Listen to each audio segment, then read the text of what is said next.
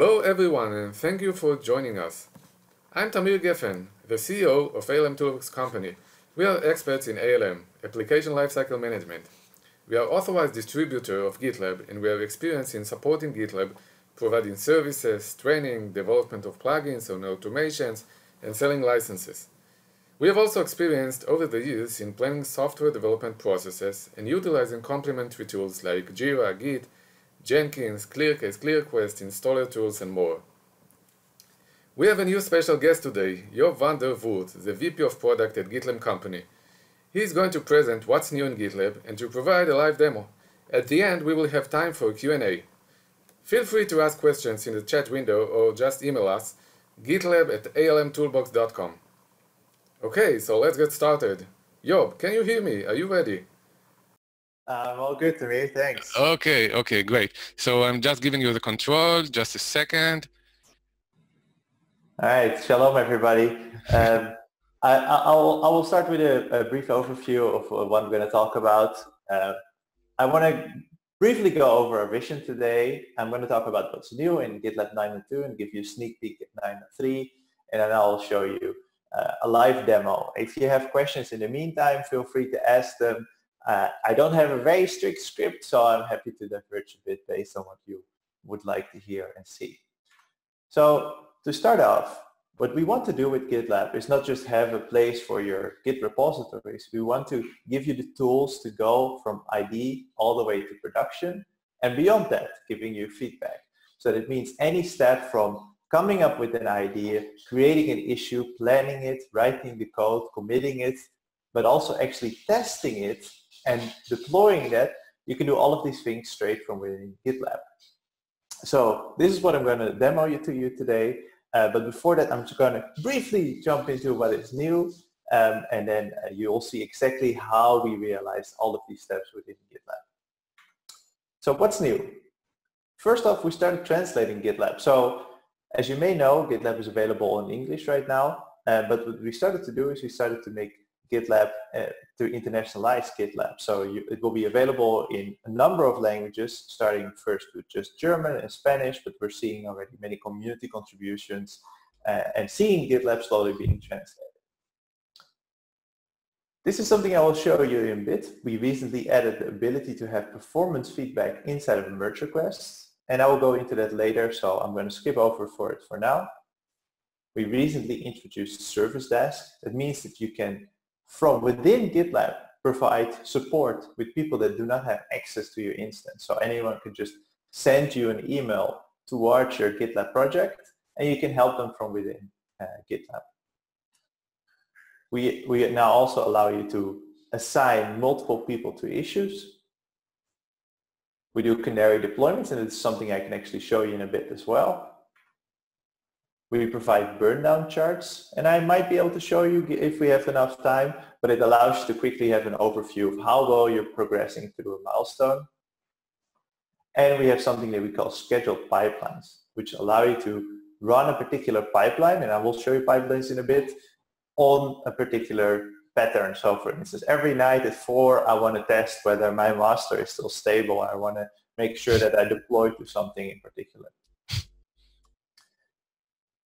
And in addition to all of this, what we now added is advanced search with Elasticsearch. So if you're using GitLab Enterprise Edition, you can now use more complex search phrases such as exclusion, saying I want only this or this specific phrase. It's a very powerful tool.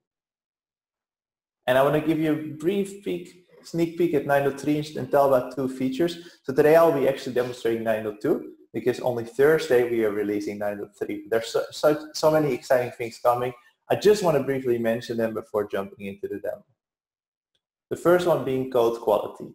So this Thursday, we'll be releasing GitLab 9.3, and with GitLab 9.3, you just need to add a single or 2 lines to your CI configuration, and GitLab will be able to tell you what the quality of your code is and whether it has improved or degraded based on particular rules that you can set and that you can choose. And GitLab will do that straight inside of the application. So you don't have to check for very simple things. For instance, if you look at code and you do a review, in normal circumstances, you have to make sure to check, for instance, whether dependencies are secure, whether you're introducing too much complexity, and GitLab will now do that automatically. So it's a very, very powerful feature available in GitLab Enterprise Edition. And we'll have multi-project pipeline graphs. So today what I will show you is I will show you a pipeline of a single project, but in the future what you'll be able to do, so starting on Thursday, you'll be able to see over multiple projects how pipelines relate and what the status is. But that's to quickly go over the new stuff. Let me just show you how a normal setup works, like how does GitLab work in everyday life. So what I'm going to demo to you today is an empty GitLab instance. There's nothing there yet. The only thing I did is I set up GitLab using the Helm chart that we have available on a Kubernetes cluster. So the whole setup that I did takes about 10 minutes, maybe 15 minutes, depending if things are downloaded quickly. It requires only a few steps, and you can actually find the whole setup right here at this URL that I pasted here. So it's about GitLab.com, handbook product, ITP demo, and then the setup. We will share the link after the webcast. That's great. Thanks, Samir. All right, so what I'm going to do now is I'm going to start sharing my Chrome window so you will be able to see what I'm doing. Let's have a look. All right. Okay, so Samir, are you able to see my window? I can see it. All right, great. So this is an empty instance. You can see the URL here. This is my own domain, job ITP, ID to production, and this is GitLab in front of it. So all I did is I set up here in Kubernetes, and this you can do today, and it's fully stable, and you can use this in production. Of course, you can also deploy GitLab in any other way that you might prefer. So when you set up GitLab, when you install it on a Kubernetes cluster like this, you do not only get GitLab, but you get also all the other tools of GitLab, such as Mattermost and Prometheus with it. And it all installs and is managed automatically by GitLab and all integrated, because we want to give you that full integrated experience. So the first thing I'm going to do today is I'm going to create a new group. And let's say that I have a company, and that company is interested in making websites for cat owners. So let's create a new group. And let's call the group cats, because we're a big fan of cats. I make it public so anyone can see it. And what I'm actually going to do is I'm going to leave this checked, which says create a Mattermost theme for this group. And you'll see briefly what that means. So I'll create a group. And as we are making a website, I'm going to start out with a very simple Ruby application. So what I'm going to do is I'm going to create a new project inside of this group. I'm going to call it web, or maybe website. Let's say website. And I'm going to import a simple app. So I have here as a minimal Ruby application. And I'm just going to copy this application and paste the URL. All right, so and don't forget to mute yourself if you're on the line, otherwise you'll be able to hear you. All right, I'm happy with this. I'm just going to make it public. I'm going to create project. So what is happening right now is that we are quickly importing that repository. There we go. There it is already. So we have now a repository in the project called website. And all this is a very simple Ruby application. It has a little Docker file to define what should happen here. As you see, it's very simple. It just exposes the port. And it's a simple Ruby file. And I have here a little Ruby script. And as you can see, the only thing this Ruby script does is it will say, hello world. Now, this is the point where in normal circumstances, you would maybe use an external application, go somewhere else, or maybe you would just want to communicate with your colleagues. So the first thing I'm going to do is I'm going to do something which is unique to GitLab. I'm going to set up a staging area and set up CI and continuous integration and continuous deployment in just a single click. Maybe two or three clicks. But so what you see here, you see setup auto deploy. So I'm going to click this, and GitLab prompts me to create a file, the CI YAML, And with the CI YAML, it will give me the capabilities to run GitLab CI. And I'm going to use a template, and I'm going to use a template for Kubernetes because that's where I deploy it. All I have to do is I have to change the domain. So my domain is jobitp.com. I can set a commit message, but I'm happy with this. And I'm just going to deploy straight to master. So I'm not going to say I'm starting a merge request. All right, let's commit that. The file has been created, as you can see. And what will immediately happen is that GitLab will detect this commit that I just made. And it will see in that commit that I have defined a GitLab CI YAML file. And based on that, it's going to run CI. And because I deployed on Kubernetes, not only do I have GitLab, but we automatically set up auto-scaling CI. So that means that we create runners to run our jobs in CI. And what GitLab automatically does is it creates new containers as they are necessary. So you don't have to have a huge infrastructure just to make sure you have enough capacity. No, GitLab just creates these containers when they are necessary, and it shuts it down again when they are no longer in use. So let's have a look at this. We go to pipelines. This is where we can see CI. And you already see here that there's a pipeline here with a commit on master, set up auto deploy, and it has particular stages. And if we click here, we can see it in detail. And what we see is that we're using auto deploy, GitLab predefined these stages. And of course, you can make as many stages as you want. You can have them branching or dependent on each other. But the default configuration of auto deploy is that we have a build, staging, and a production. So the build one, we can just have a look here, what exactly happened. What it does is simply build the Docker container, and it puts it in the registry, because GitLab has a built-in registry. And if we go to staging, what it looks like is that there's a deployment, right, to a place called staging. And in fact, that is exactly what GitLab did. And if we go to environments, we see that there's here an environment that we created. And this was automatically created by GitLab called staging. And actually, if we click here, we see that the environment opens. So you see website, because that's what the project is that we called it, staging. And this was automatically again generated by GitLab. And we actually see it executed here. So our little application is running here in a container created by GitLab just because we made that single commit with that GitLab CI YAML.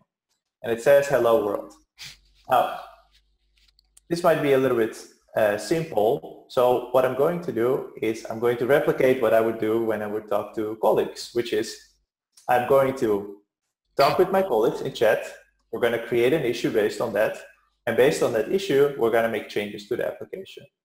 Now, I said on the beginning that we would immediately have this whole number of dependencies ready for you, right? So the things that we ship together with GitLab, such as Mattermost. And that's actually what we're going to check out. So what I'm going to do is I'm just going to go to mattermost.job-itp.com. And remember that we said that we automatically created the group. And that's exactly what happened. So we have here a group created just because we selected that at the moment when we created the group inside of GitLab. And what we can do here is we can, from here, talk to our colleagues. Of course, now it's just me. And actually what I'm going to do in this case, I'm going to set up an integration. So I'm going back to my website. I'm going to go to settings, integrations, Mattermost/commands, and I'm just going to say add to Mattermost. And that's all I have to do. Okay, it's for the team cats. You see that there was also already a team dogs, and the trigger word is website. All right, let's install it. All right, this is configured. So that means that now here at the town square of cats, I can simply type /website help. Oh, I have to connect my GitLab account. We want to make sure that it's secure. So I click the link, I authorize it, and there we go, it's authorized. Let's try it again. Website. All right, I can resize it even more if you want. Oh, that's fine. Like this. All right, can you see me typing now? All right, so let's just say that we are happy with the application as it is, but we think we might want to make some changes. So normally we would chat here in MetaMost. You can also use Slack. The same integration works with Slack, but MetaMost comes right with GitLab, so that's why I'm using that. So what I can do is I can say website on the repository website, on the project website, I want to create a new issue. So I just say website issue, new, and I'm going to say change world into cats, because we want to say hello cats instead. And I can add some content here for the issue. I can say hello world is not representative. Cats are better. All right. I just pressed enter, and what happened is that the GitLab bot that was automatically integrated by me just giving it authorization created actually an issue in that specific project. So I can click on it, and what I actually see here is that issue. So GitLab itself has a very powerful issue tracker, and in this we now created an issue to track our progress. So after we created the issue and we made the decision to do this, what we have to do next is, of course, plan it. So I'm going to go here to issues, and I'm going to go to boards. Issue boards gives you a very nice visual way to organize your issues. And there's many ways that you can organize this and that you can work with this. It's a very, very powerful feature. But for today, I'm just going to keep it very simple. So I'm going to say add the default list. And we're just going to add an issue to the to-do column. All right, add. So now you can see the change world into cats is here in my to-do. And if you were to check out the issue itself, you could see that we added the label to do. So it's easy to see, so you always know where your issue is. And if we go back to the board, what we can do, I want to now start working on this. So let's indicate that, and we just drag it here into doing. All right. And actually, if we check out this issue right now, you see that we removed the to-do label and we added the doing. So it's clear for everyone. All right, so let's actually do this. Let's change the hello world into hello cats. Normally, maybe what you normally would do is you would go in your local repository, but I'm going to do it all in GitLab because of course you can. So I'm going to go in my repository. I'm going to the file that I want to change.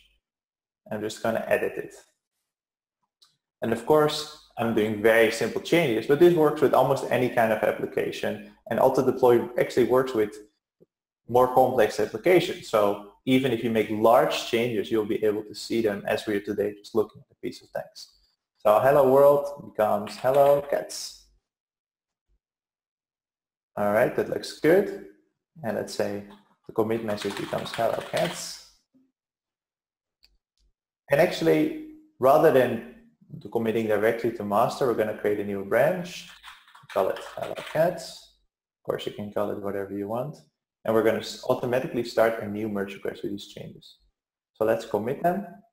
And what GitLab will do is it will immediately open this merge request for us. So it made a commit, it created a new branch, it put a commit on that branch, and now we are in the merge request view where we can create a new merge request. A merge request is like a pull request, correct? Yes, a merge request is like a pull request. We opted to choose it a merge request, to name it a merge request, because that's what actually is happening. You're requesting for your changes to be merged into a branch. So it's much more effective naming in that way. Mm-hmm. Okay, I see here two more questions. So when you get time, Sure. You want now? Yeah, shoot. While I submit it. Okay. I see two questions. The first one of Elad. Can we use repos from GitHub and Bitbucket without importing them? For GitLab CI, no, you cannot. And the reason for that is very simple. What you can do is you can import them and automatically mirror them. So any changes that you make in GitLab or in GitHub or Bitbucket, they will be mirrored. But what we want to make sure is that when you're using GitLab, you don't have to constantly switch between applications. So in terms of repository function and the things you can do within Bitbucket and GitHub, you can do all of those things within GitLab as well. That includes things like protected branches or hooks that you might use or push rules, all of that can happen within GitLab. And having everything in one place makes everything much faster, and it actually allows you to track how fast you're progressing. You'll see that in a bit as well. Okay, Elad, I hope it answered your question, and if you have further questions, just text it again. Another question I see from Yossi. Can you import a local Git repository, and is it possible to have parameterized builds? Yes, so you can import a local repository. You can do so. You just push as you would normally do to a Git repository, and then you could create one like that in GitLab. So yes, and I'm not sure what he means with programmable builds, but what we're doing today is parameterized builds. I mean, probably to send parameters in advance.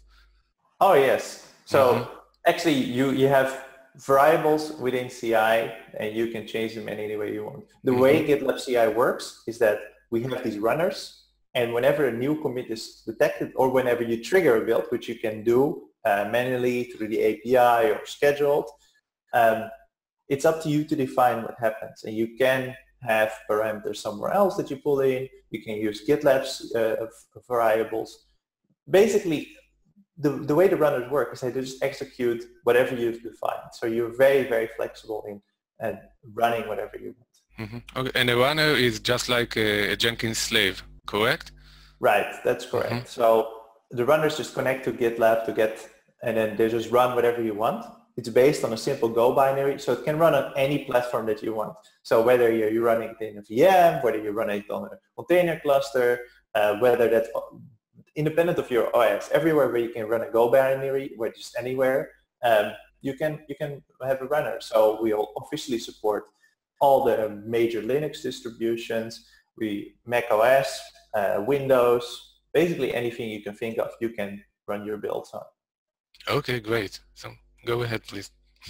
All right, so I created a merge request, which is, as Tamir said, is like a pull request. And you see my changes here, and of course I have full code review capability, so I can write a comment here and say, yay.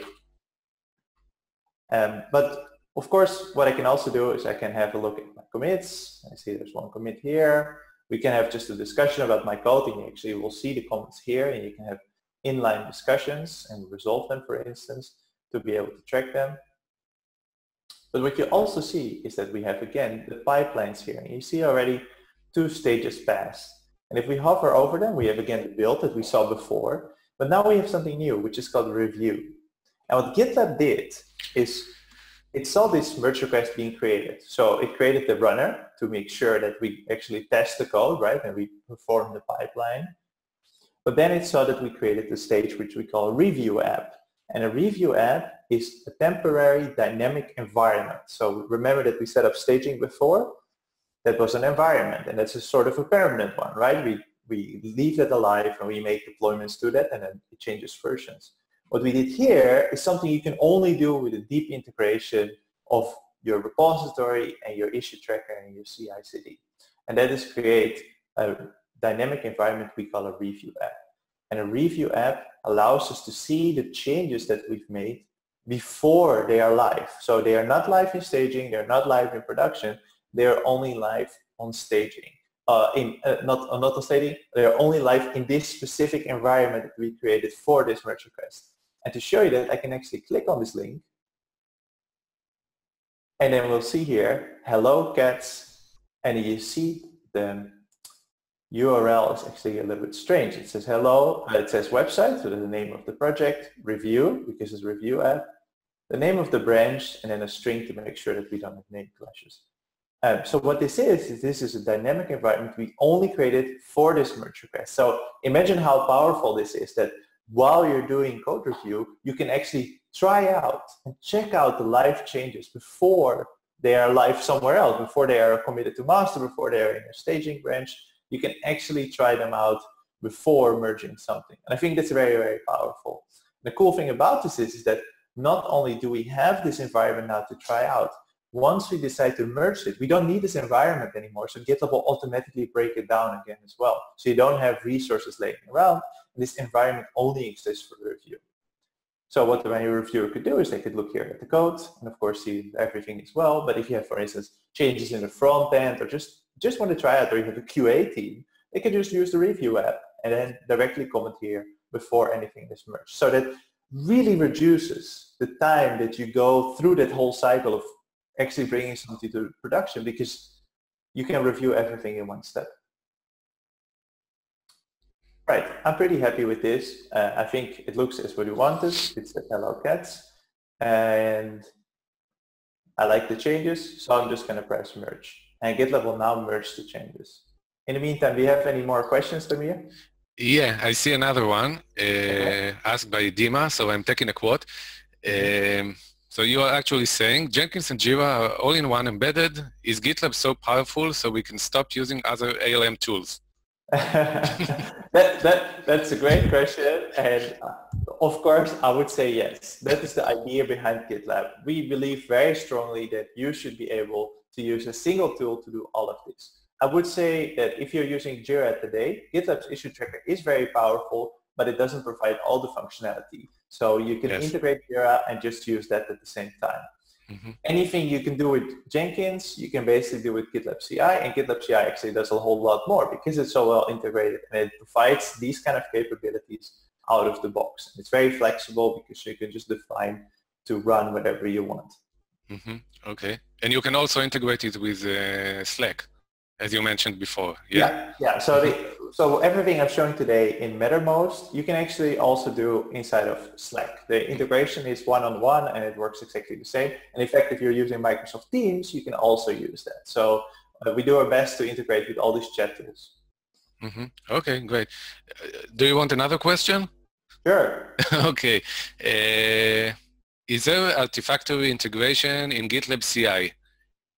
So we don't have Artifactory integration right now, but we are working on that. What we do have is we do have artifact storage. So for particular artifacts that you might not need permanently, or even the ones that you do, you can just store them inside of GitLab. And we have a specific way of managing those, and it's quite powerful. It's not 100% Artifactory, so we're working on an actual integration for that as well. Okay. I see another question that was asked by the same guy.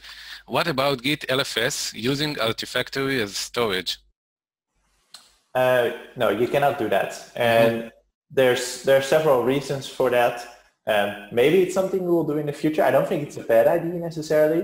But right now we just have a particular place inside of GitLab where we store the LFS artifacts. And we have to make sure to easily bind them to the repository. It's one of those cases we use something external that can be very tricky to manage. So it's definitely something we consider. We will consider, but it's not something that we'll do on the short term. Okay, thanks. So I just want to remind all our listeners, so if you want to ask more questions, feel free to text, and we will take another break soon. All right. So what we did now is I accepted a merge request because I like the changes that we saw in the dynamic environment. And actually, once I pressed merge, you saw this third one saying running, and now it's finished, and it says cleanups is done. So if I refresh this one, yeah, you see this domain doesn't exist anymore. This is where the review app used to be, and now it's actually gone. And the nice thing is, of course, because this is all managed, we actually have an HTTPS environment, but it doesn't exist anymore because it destroyed the instance. So of course, Chrome is giving an error. So that's good. We removed the resources we were using to try this out. So as we merge this to master, what you see is that GitLab immediately reports that it's deployed to staging. So before we looked at staging, it said hello world. So we were to visit now at staging, and we click on it, we should be able to see, yeah, there we go, hello cats. So we deployed successfully. So we merged our changes from the branch into master, and those changes, as GitLab saw, hey, there's a new commit on master, let's deploy staging. And GitLab did that all by itself, and it actually says hello cats. Now, this is all very nice, but maybe we're not happy yet with these changes before shipping them to production. And I just want to show you one small more thing that I forgot to do. Let's see. Normally I would do this in one step, but I forgot to make a small change. So let's do the same process. I'm going to do it very quick, and I just want to show you one little thing. Because not only do you have the, so I'm just going to make a change. I'm going to add one exclamation point here, and again, and rather than saying, let's say more excitement, and then what I'm doing is I'm going to say fixes 1, because we created that initial issue. And if I do this, what happens is that GitLab sees, oh, fixes 1, it will actually close the issue for me because I'm done with it. And then we get this really nice reference. Yeah. So let's commit the change directly to master. Go ahead, Tamir. Oh, I thought there were more questions. So let's have a look. Mm-hmm. It says fixes 1, and if I click on the issue, we actually now see that I closed it by this commit. And if we were going to go to the pipelines, we see that this change, of course, did the same thing, started a new pipeline, which we'll build and then eventually deploy to staging. Let's have a look again. All right. And if we were like now to go to issues and to boards, we see this is automatically closed as well. So simply by making a commit and saying that I fixed a particular issue, of course, in a merge request, I got the review app, but what I also had is that automatically my issue tracker closed the issue and moved it forward through the stage. All right, so I'm pretty happy with this. Let's have a look at the pipelines. And we see that again, master is deployed to staging. So if I were to go to environments, staging, I can open it and see, there's my 2 exclamation points. Hello cats. Okay, so deploy to staging. What we did is we created a merge request, we made some changes, we merged them, and then GitLab took those changes and deployed to staging. But what I didn't show you is something we call production, right? And that's the most important environment that you have. So rather than automatically deploying to production, what we did is we made production a manual step.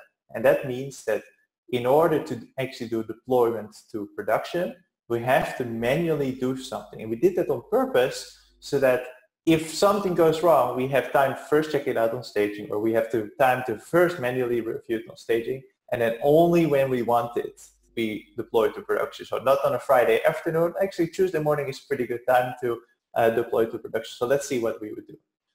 So I could do it right here, or I can click on the pipeline here.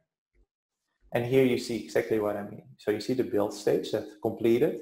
You see staging, as we know that this is live. Actually, we should go to the latest one. There we go. And now you see here, production, manual play action.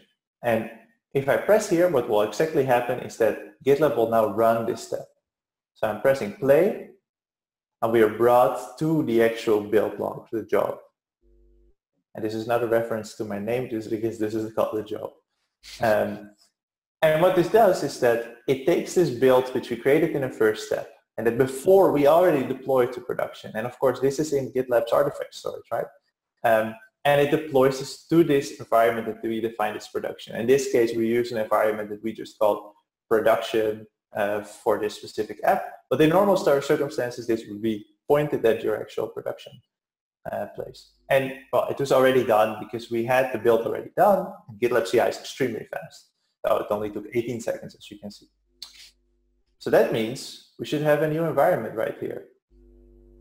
There we go. We have here environment, production, and we see that there's a commit there. So let's have a look. View deployment. Hello cats. So you see here websites, website, the actual website that I did, and that is production. Now, there's 2 more things I want to show you. The first up, there's a very obvious button here, which is monitoring. And actually, if I click on this button, I should be able to see performance data, but maybe my Prometheus is misbehaving. Let's have a look here. There we go. Okay, it took a while for the data to come in, so I'm looking now at staging.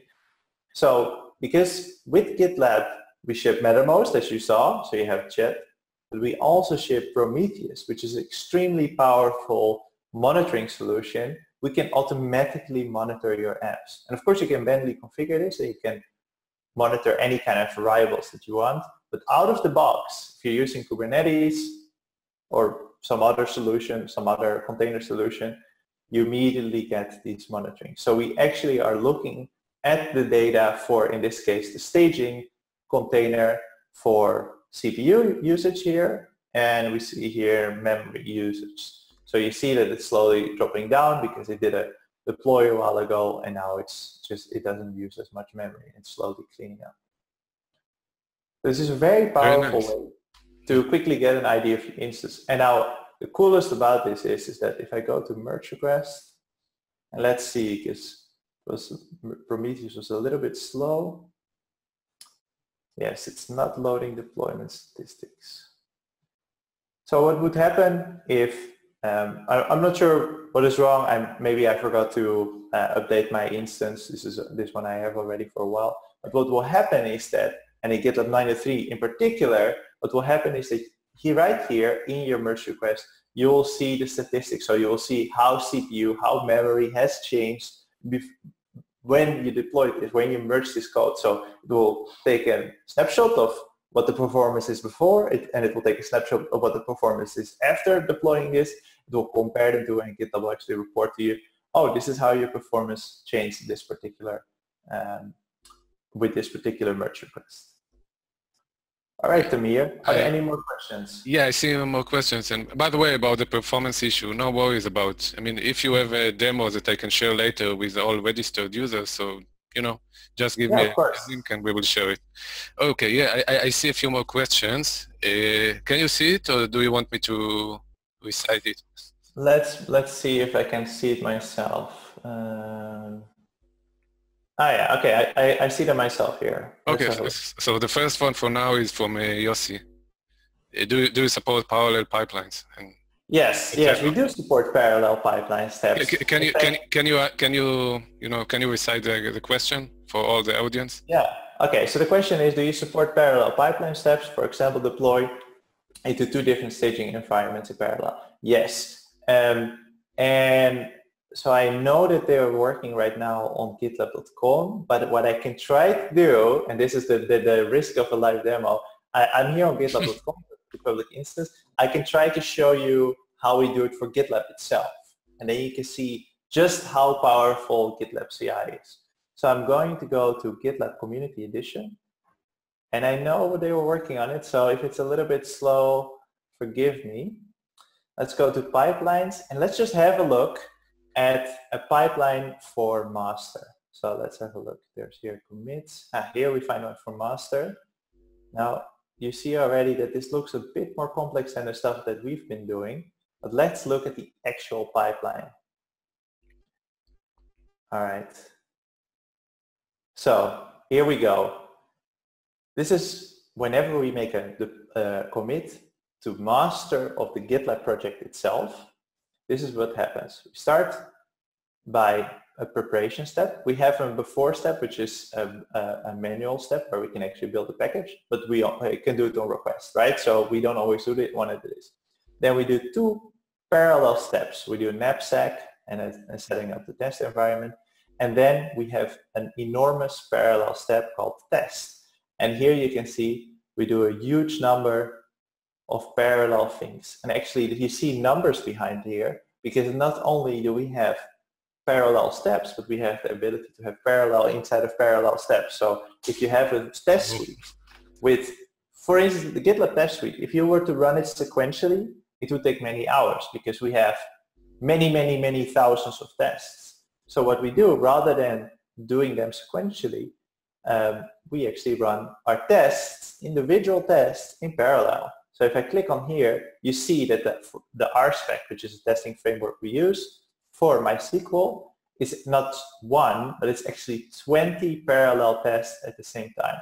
So our entire test suite is parallelized within GitLab CI. And GitLab gives you a nice framework to show it, right? Because in other situations, if you were to do this in Jenkins, you would just see an endless list of parallel steps. And that doesn't work, of course. So we collapse things that have the same name but with the number at the end.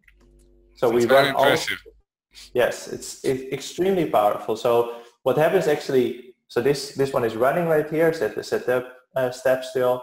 Once we hit the test one, not only do we run all of this in parallel, we actually create all the containers to do this in parallel. So at this point, let's see, 1, 2, 3, until here there's like 15 different steps, and then here 20, 20, 10, 10, 6. So what we do at this point in time, we actually create not one runner or a few runners. We actually create, I think about 100 runners. We create them new just for this parallel step. And after this step is done, we put them down again, or we reuse them for other jobs that demand attention. But we probably only create them for this step, and we quickly spin them up and we pull them down again. So we don't have a huge cost of maintaining 70 different runners for every single commit. No, we just spin them up whenever we need them, and only the seconds that we use, we pay for that usage. And of course, afterwards we have post test, and we actually, another thing that GitLab can do is it can public static pages, right? Maybe you're familiar with GitHub pages, or GitLab can do the same, but it does it much more powerful because it is built in CI. So we can just publish any kind of thing. We don't need to have any sort of framework around it. We don't need to use Jekyll. No, we can just publish any kind of HTML page. So what we do is after the test, we record coverage, which you can see inside of GitLab. We run a linter, we update knapsack, and then we publish those results to a page somewhere so we can view the actual statistics of our test. You can view them, of course, in GitLab, but very detailed things specific to frameworks that we wouldn't be able to see in GitLab, we actually deploy to a page, an HTML page, that we can quickly see. And it uses the same technologies we use for the review apps, but now we use it to publish an HTML page to quickly view particular information you might want to see. All right, nice, very nice. Yeah, I just want to tell everyone that now it's 11:45 and we have another 30 minutes. So it's all. I'm also informing you. So I see here another question, and then you can proceed, and we will take another break at the end.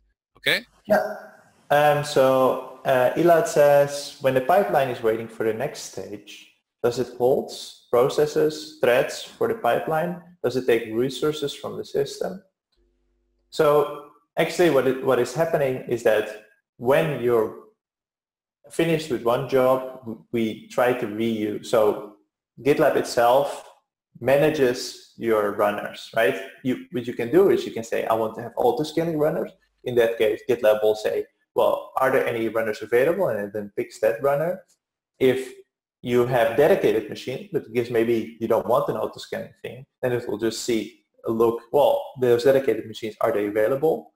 But yeah, let's see. Does it hold process threads for the pipeline? Does it take resources from the system? So yeah, it only takes resources when it needs them. And when it's waiting for something, so when it's waiting for resources to be available, it doesn't reserve them. After it's done using them, it frees them immediately. If you want, you always have the option to say, I want dedicated resources for this project. Let's say that you have one project where you have to do testing on iOS or macOS, right? So you need this macOS machine, and you only have one in the office. Yeah. But you can say, I want to have a runner running on this. I am giving a tag called macOS, for instance, or iOS. And then only projects with that tag should be able to use this resource. So then all other projects won't consume that resource because you want it to be always ready for those projects needing this particular thing. In other situations, you can have shared runners, which is what we're using here, which is runners that are available to everyone or subset. You can tag them, you can bind them to a specific project. The possibilities are endless, as you can hear. So feel free to ask more questions and I can go into more detail. Okay. Yeah, I see another one. Yeah. From S. What if you realize while running tests that you need to add another one? Can you add it to the queue without stopping the current running test? So this is a really interesting question. So because this is all happening in parallel and it's based on a commit that you made, you don't need to think in this way. You don't need to stop it. You don't need to worry about it because you can just either let them finish. You can also stop them, right? I can go in here and I can say, oh, stop this test. See, there's a cancel button here. Actually, this one is now already done, I think. It's still running. So I could stop it, but it's not necessary because if you want to add a change to your pipeline, you have to make a commit to your CI. So you always know what the change is and it's always predictable, right? So if you have a particular commit and you send it to GitLab CI, right now it will perform the pipeline as you define it. If any point in the future you want to run that specific commit again, you don't need to prepare anything. You don't need to think, how was my setup? Because your setup is actually in your repository. So if you think, oh, I should add something else to my test, you just make a new commit and you make the changes to your GitLab CI to add another stage or to add another test or to add something else, and GitLab will just spin it up again. And that ensures that your pipelines will always work as they were intended. So they work today and they will work in the future independent of what changes about your project, because we executed for a particular commit and that commit has the CI configured in a certain way. So we are still comfortable running very old versions of GitLab on our CI because the CI definition, the actual definition of how we run tests, is in that same commit. So it's relevant to that particular time. I hope that made sense. Yeah, of course. And if you have further questions in future, so you can ask us, and we will find the right person to get back to you with answers. Okay. So do you want to proceed now? And we will take another break of questions in the end. Yeah, I showed my main demo to Mir. I would be happy to show any other thing in particular, but I think I showed the main things I wanted to show, and I was hoping people would tell me what they would be interested in hearing more. Okay. So I've just found some questions in a private in my private channel. So the first one is about supporting Hebrew. So I think I can answer it by myself. So the question was if you can enter text in Hebrew. So from my experience, I can say that yes, you can enter text in Hebrew and English, and it supports BiDi. I mean BiDi directional, and we've already tested it, and it should work. That's great to hear. I have to be honest, I wasn't sure about it myself. I don't write any Hebrew, so you should start. I should start, right? Yeah. Okay. Another question I got in my private channel is, why should we need multiple assignees? Oh, that's a good question. Actually, for a very long time at GitLab, we said to each other, well, we don't need this because we think a single person should be responsible for a single issue. But then our team started to grow, and we realized that sometimes there's more than one owner to a particular thing, right? Sometimes you have, for instance, someone working on the front end at the same time as someone working on the back end. And we wanted to have a way to communicate that, to say basically, okay, this is the person working on it, but this person is also working on it. So if you have anything, both of these people should be updated. Both of these people should be referred to as being the owner, as being the assigned particular issue. And that's why we introduced it. Of course, if you're not interested in it, you should not use it, right? Like in most cases for us as well, we still use only a single assignee, but it's important to have that ability for when the situation arrives. Yeah, okay. I see another question that has been asked during the registration. Mm-hmm. Just a second. How best to do cross-platform repository issue management and another question on the same one, and the differences in the paid versions. Sure. So it's a two-pronged question. So because we want to create a singular experience, right? You have a single tool where you can do everything you want. What you can do within GitLab is you can refer from any project in GitLab to any other project, to any other issue within GitLab. So if I have here a project, Cat's website, and I make an issue here, let's just create an issue here. Dogs are not good. And I submit the issue. And then let's say I create another project, because we're talking about cross-project management. Cat's website, and I want to make a forum. I'm not going to put anything in this one. and I create an issue here about dogs. See also, and what I can do is I can actually refer to that specific issue. So I can say cats, website, and it was issue number 2, I think. And you see that when GitLab transforms, when it takes the markdown, it actually allows you to reference that other issue. So if I submit this issue, you see here that I reference that, and I can click on it and I'm brought there. And you see that GitLab automatically adds a note that this is mentioned in this other project number 1.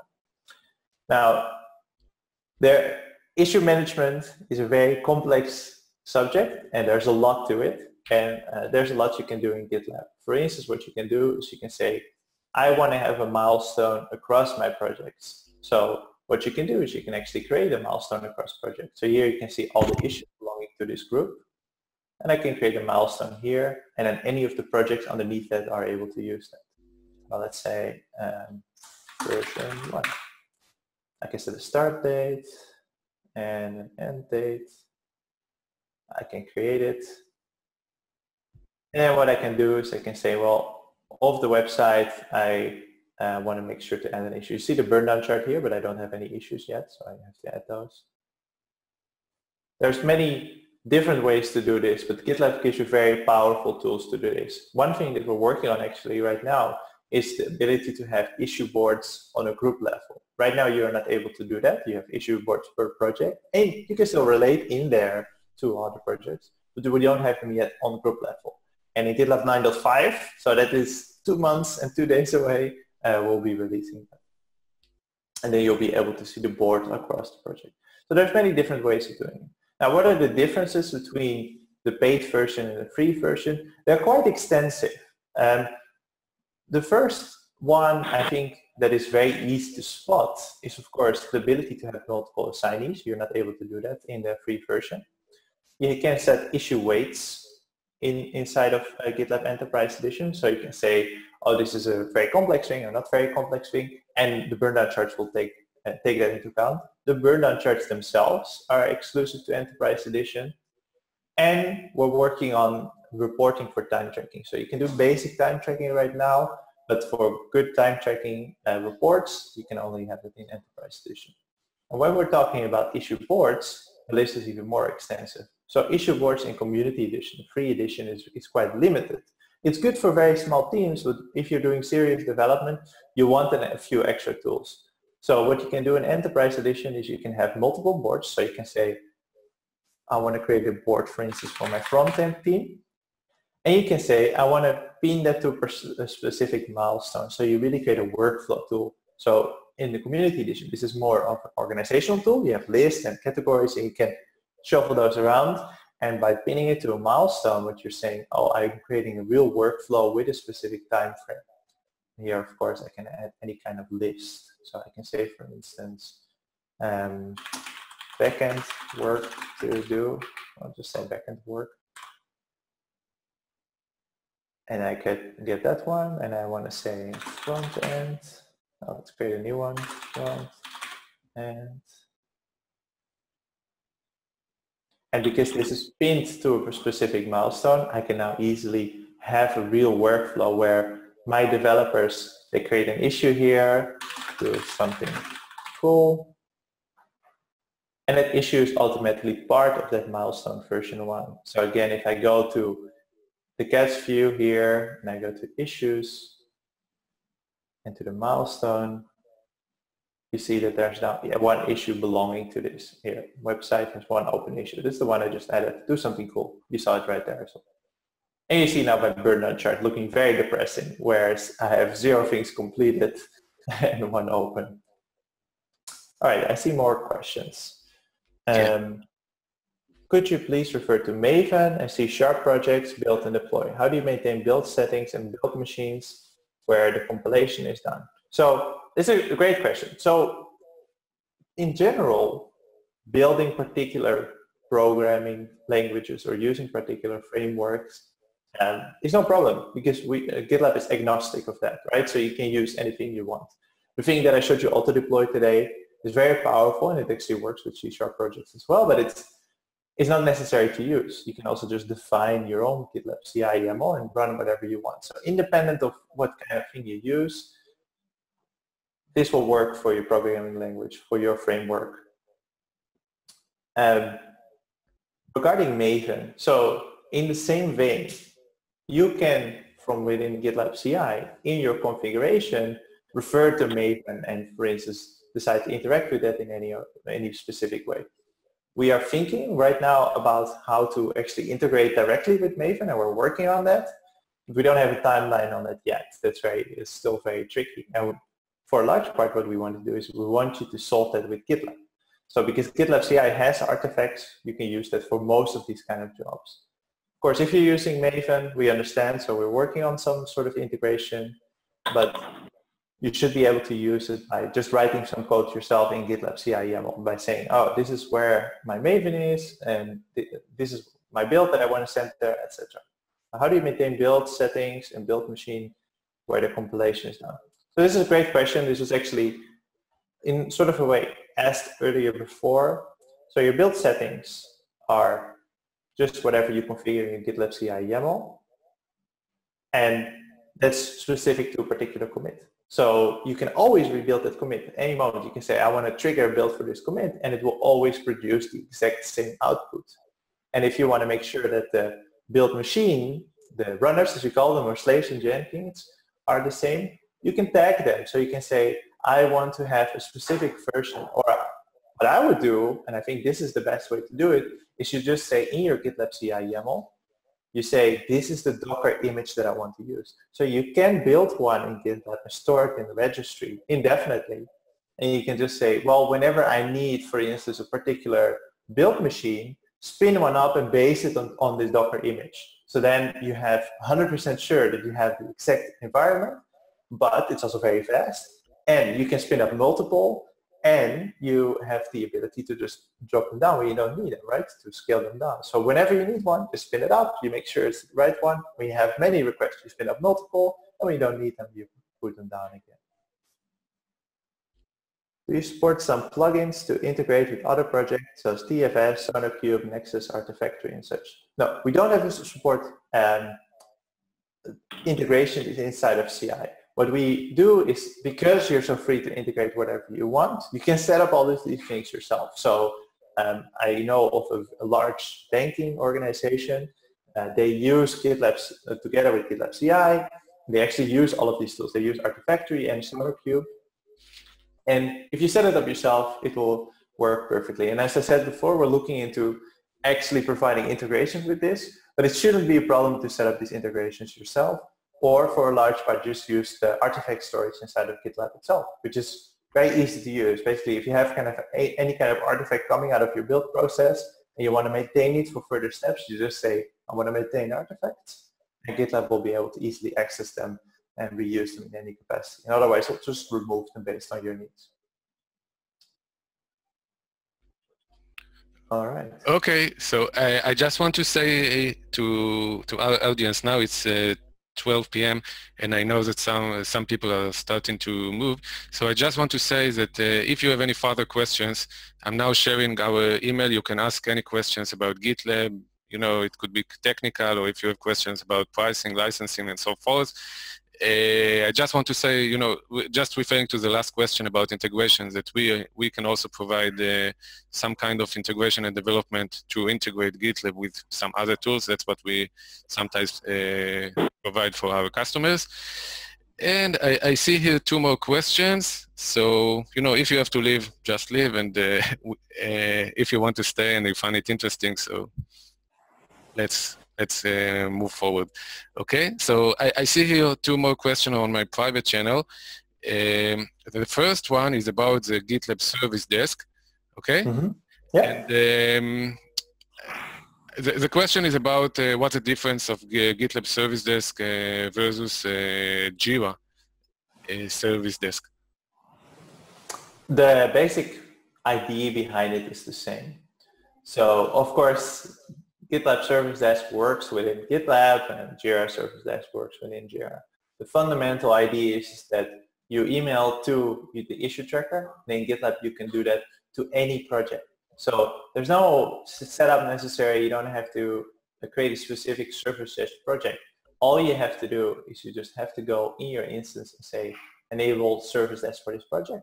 You get a URL, and maybe you create some sort of email address specifically for this, but you can use the one that's provided. And then anyone can just email directly to there, and you'll be able to interact directly with whomever emailed you inside of GitLab issues. So the beauty of this is that you can use this for any project. So let's say that at GitLab, we're using this. So if a customer emails to our issue tracker, we will then use that issue to also link to any relevant resources. And because within GitLab everything is linked up, we can actually, for instance, say if a customer says, well, I'm using this version and this is what broke, we can actually look up the exact commit, link it directly there, and we have a single source of truth for all the information related to the problem the customer might be having or the request the customer might be having.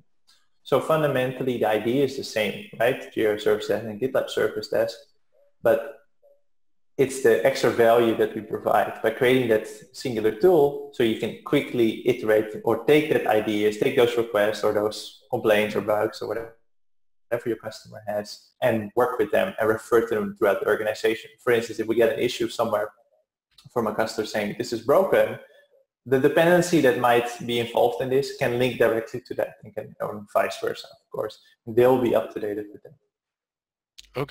Okay, and I see here another question. Another one question.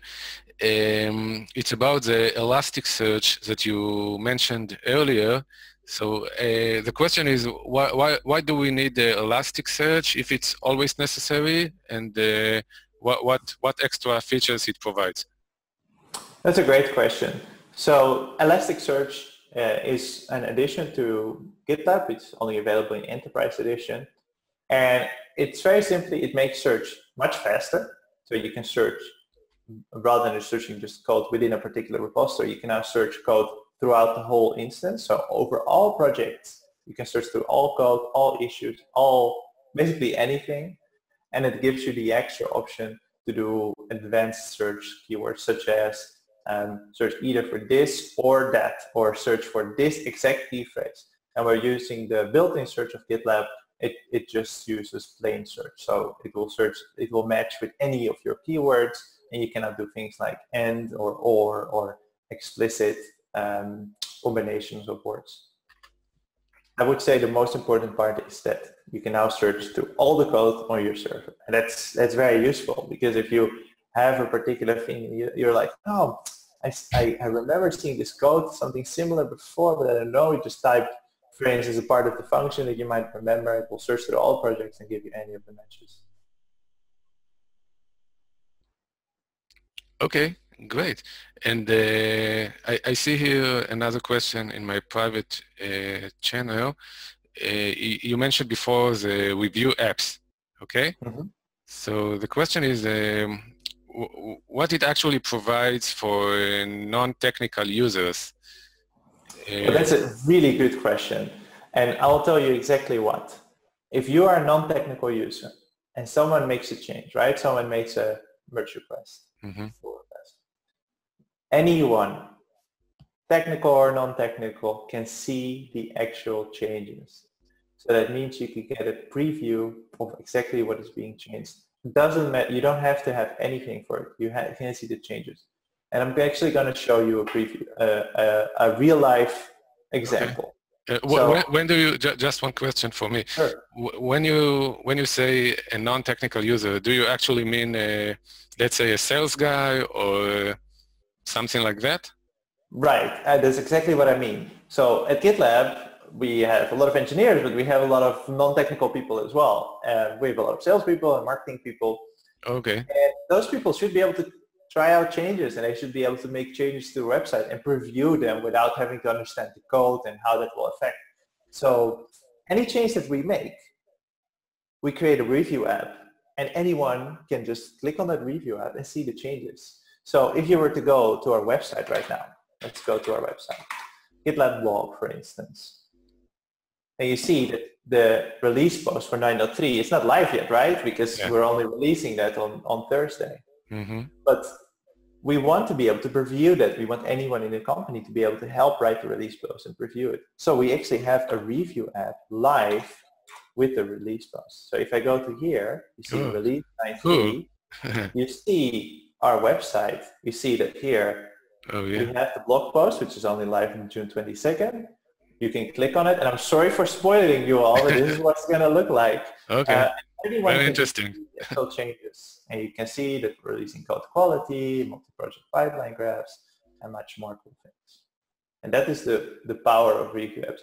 To me, review apps is what the future of code review, of change review is, because you don't just have to look at the code and imagine what will happen and then hope that by the time it's live it all works and acts like you expect it to. You can actually see the changes. And you don't have to think anymore about, oh, we should deploy this to staging. Oh, but someone else is deploying something to staging. No, you don't have to fight about it. And you just see the actual changes in the review app. Very powerful idea, I think. Yeah, yeah. I can understand the benefits, of course. Okay, I see no more questions, but maybe we have time for another one. If you want to ask the last question, feel free to text it right now. Okay, let's wait a few more seconds.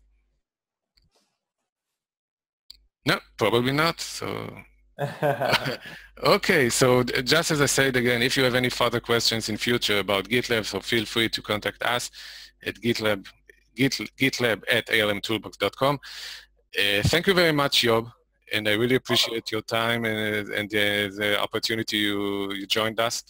Thank you very much for listening, and thank you very much, everyone. Have a nice day. Bye. Thank you. Okay, bye-bye.